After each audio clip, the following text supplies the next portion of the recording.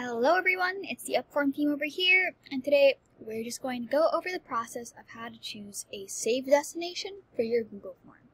Now, this is really important for when you might want to further organize your Google Drive so that certain Google Forms appear in certain folders.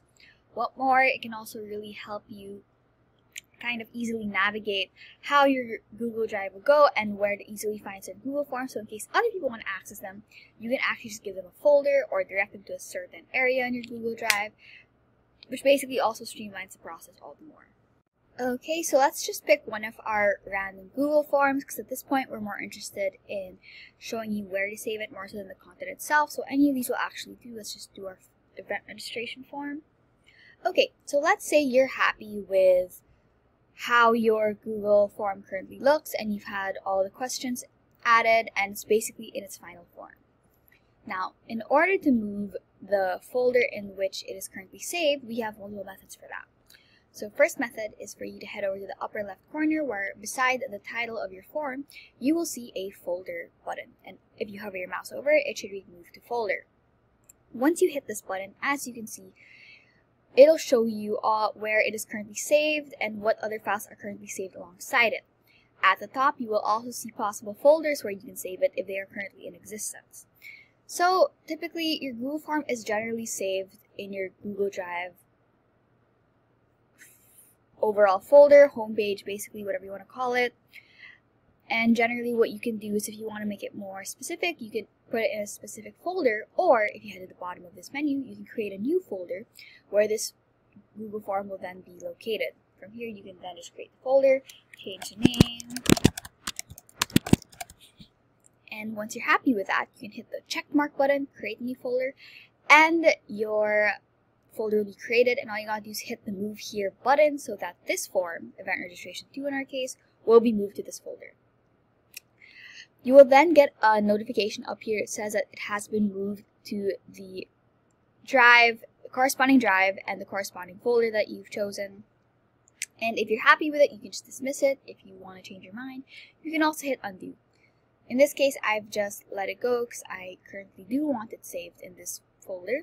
And also, if you just want to check it again, just feel free to hit this folder button so that you can see which folder it is currently saved at.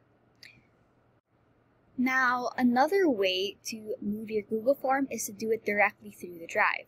So remember, all of your files are currently saved on your Google Drive, meaning that if you were to simply go to your general drive folder, you should see pretty much everything. In this case, as you can see, our pre-existing folder is already here from when we had tried to move it.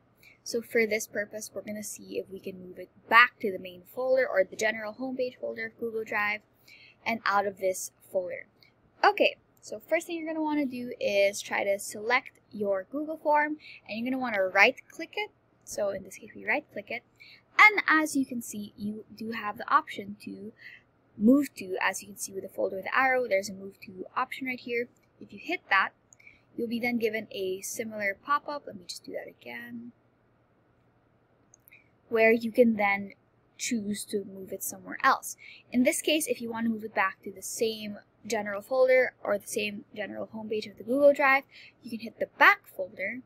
Let me just turn that off. That is okay.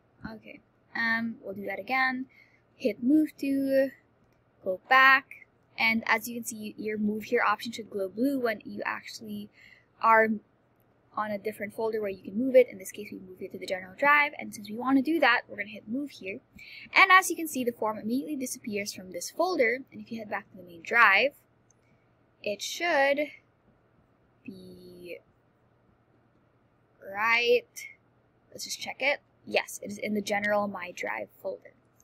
And that's all you really have to know about moving Google Forms around in your Google Drive. Hopefully this helps you better manage your data collection. Thank you so much for watching our videos. Be sure to like and subscribe. And if you need any more help when it comes to data collection, be sure to check out the rest of our channel using either the link on the upper right corner of this video or any of the links below.